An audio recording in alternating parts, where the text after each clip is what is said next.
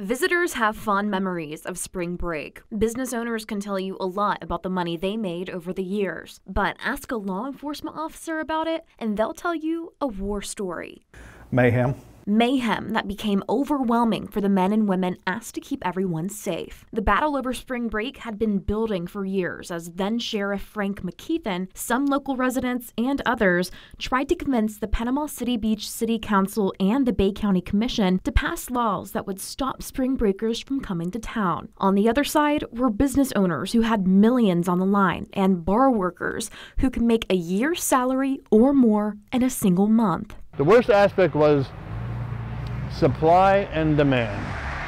When you had 25,000 18 to 22-year-olds here, you had a tremendous demand as the world changed for things like oxycodone, marijuana, even the heavy, harder heroin, coke. We had the laws on the books to control that, and we didn't do it.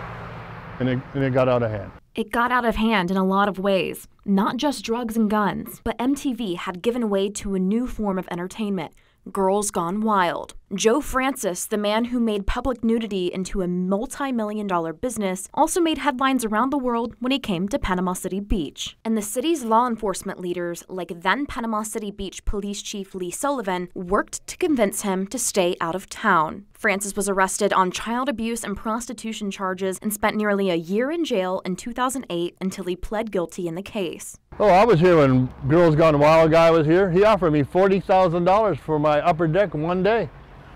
I kicked him out. I said, you and all the SWAT team will be here. What do I need you for? The problems were felt all over the place, and in certain places more than others. An easement near Pineapple Willie's in Club La Villa was cause for concern. That used to be called a spring break buffet because all the kids would be coming back from the beach were inebriated or sunstroked or in the afternoon, and then they did stupid things. Kids do stupid things, and they did it when I was a kid, and they still do. At night, in the parking lots and in the streets, it got so bad that law enforcement officers sometimes retreated in the face of hostile crowds. Always outnumbered, but to a point that was concerning. They were not cop-friendly crowds. By 2013, law enforcement officers were seeing massive problems. We pulled 100 illegal guns off the street. So we went from a situation where you're talking about, college spring breakers partying and doing the things they do, which creates an issue for law enforcement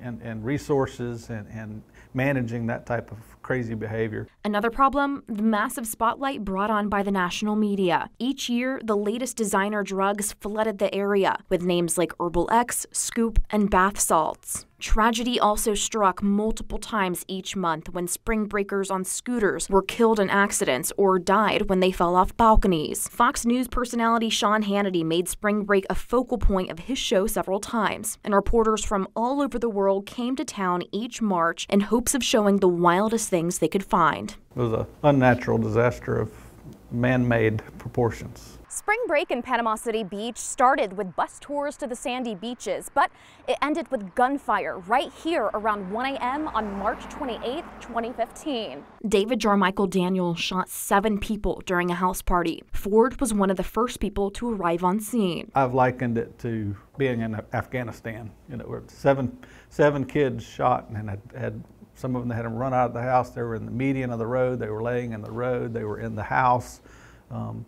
People trying to frantically run from the scene, a shooter still at large, a massive law enforcement response. Shortly after the shooting, as their deputies and detectives worked to solve the crime and save lives, McKeithen and Ford got together to discuss the situation. He just kept saying, I told him this was going to happen. I told him this was going to happen. And I think we agreed at that point that was going to be an inflection point for change. Daniels was convicted of the shooting in 2016. He was sentenced to 7 life sentences. That same year brought the changes law enforcement leaders had been hoping for. The Panama City Beach City Council passed strong laws that convinced most of the college spring breakers and the criminal element that came with them that they were no longer welcome. By the time it ended, there was plenty of blame to go around. All of us, especially the club owners, we should have been more proactive.